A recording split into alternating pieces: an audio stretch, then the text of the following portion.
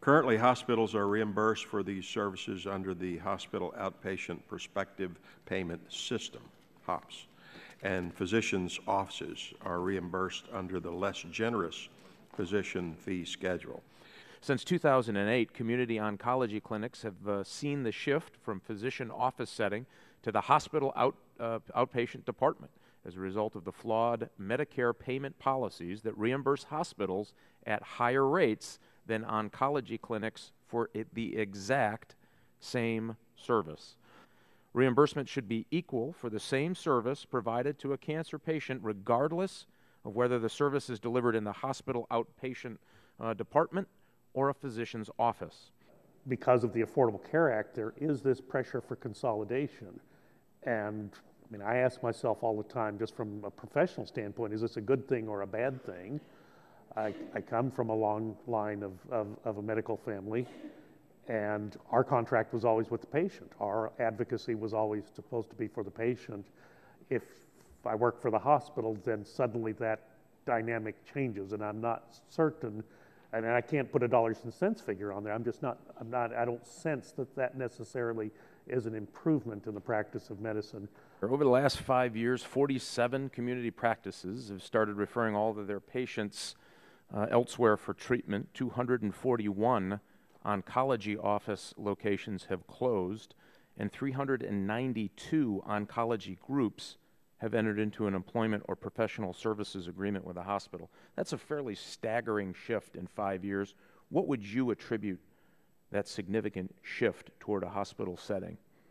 There's a lot of consolidation out there. I think the hospital's motivations come in a couple of varieties. There is this notion of building systems and coordinating care, which may be a good motivation. There is capturing referrals, and to the extent that the Medicare and the private sector pays more when you make that jump, then there's that motivation. On the physician side, and this goes to some of what Mr. Burgess is saying, I hear both kinds of conversations, ones that are, I'm very upset by this trend and I don't want it to happen, and other physicians who say, this actually frees me up to kind of focus on care.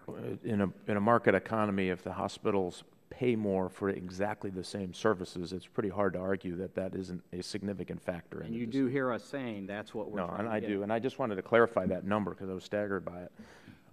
A $1 billion increase, if I heard you correctly, from that migration to the hospital setting, of which $200 million is borne by the hospital, by the patient. Did I understand that correctly? Yeah, and just to clarify, for the 66 services that we've identified, which right. may or may not encumber the ones that you're referring to, we think on an annual basis we're talking about $1 billion, and just for round numbers, let's say the beneficiary carrying 200.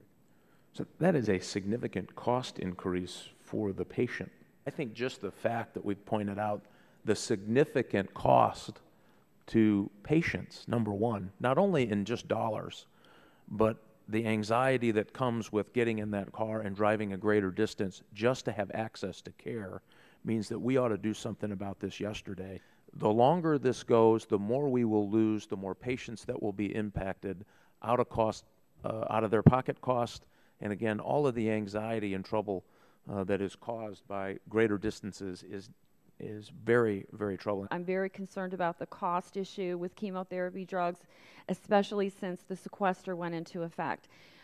We have seen a number of cancer clinics that are in our communities basically closing their doors or being bought up by hospitals, and many of them will cite that it has to do with the, basically the Affordable Care Act is an issue, but then on top of it, the sequester has created a very difficult situation for them to continue in private practice. One of the concerns that I frequently hear about the 340B program, first of all, it's a great program, and I support it strongly in many instances, but we also hear that some are claiming that there's some abuses of that program where hospitals, well, some centers will purchase the drugs at a discount, but then they'll sell them at the markup again and get this money. Now, is that something that some of these other private clinics or physicians' offices, are they able to purchase drugs at a 340B program?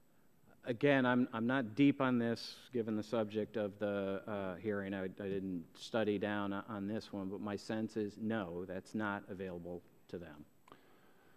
So this adds another issue here. I mean, what I hear frequently across the board, hospitals and physicians saying that the reimbursement rates for Medicare doesn't really cover their costs sufficiently. They complain about just the low reimbursement rates.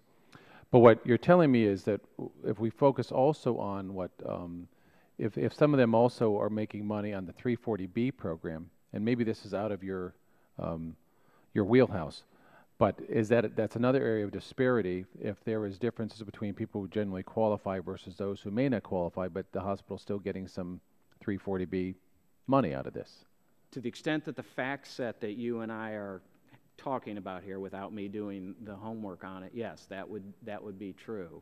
I think, you know, from my perspective, it's an issue of, are those dollars going to save the, you know, to the care that those patients who require charity care, is the hospital, if a hospital is a 340B hospital, are those dollars truly going where they are supposed to go? And I, there again, and certainly not ever thinking that a hospital would be playing games, but I think if there is a wide and a very gray area there, I think that the hospital would utilize them as they need to, and I think that might be something that we need to work on into the future. In the last few weeks, a report by the IMS on global oncology trends, as well as other things, shows that there's a different cost for Herceptin in different sites of service. That if you have a 340B hospital oncology-based program, that the delta between what they're charging and paying is such that it creates a competitive advantage relative to community oncologic services. Any comment upon this? And I really apologize. I'm not deep on that. There were a couple other questions on this. The only thing that I can offer you is the Commission is aware of this issue, and I have some work going on, but it is very developmental at this stage. I haven't even taken it out in front of the Commission. So the only comfort I can give you is we're not tone deaf. We understand that that's going on. We will start looking. We are looking at it. In the current environment, hospital-based care enjoys numerous advantages over community clinics, including up to 50% discounts on drugs through the 340B program, tax exemptions, Medicare reimbursement for uncollectible patient responsibilities, government payments for uncompensated care, tax-deductible private contributions, and the focus of today, higher payments for the same services.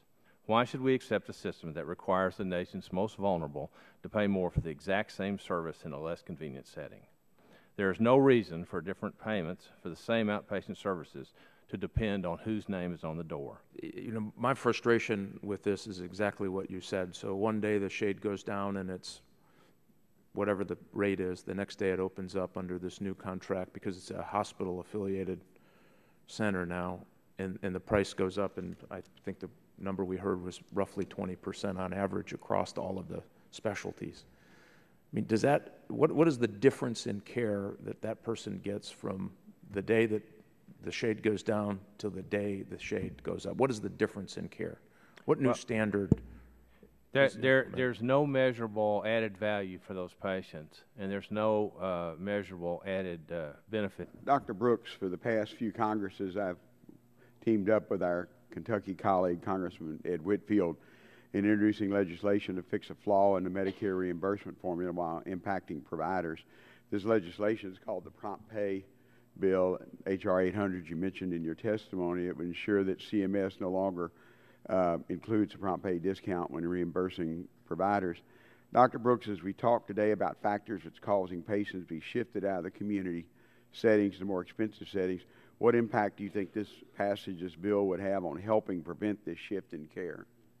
And it would, in my opinion, to metaphorically say, take a lot of community practices off of life support.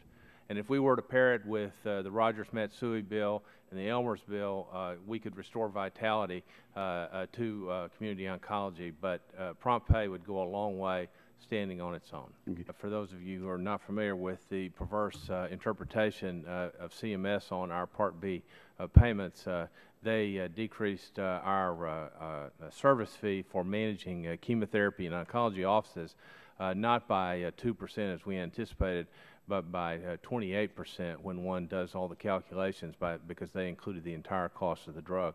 And so our service fee was decreased by 28%. This has caused great hardship in the oncology communities.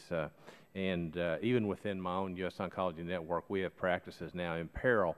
And prior to sequestration, really, those practices were fine.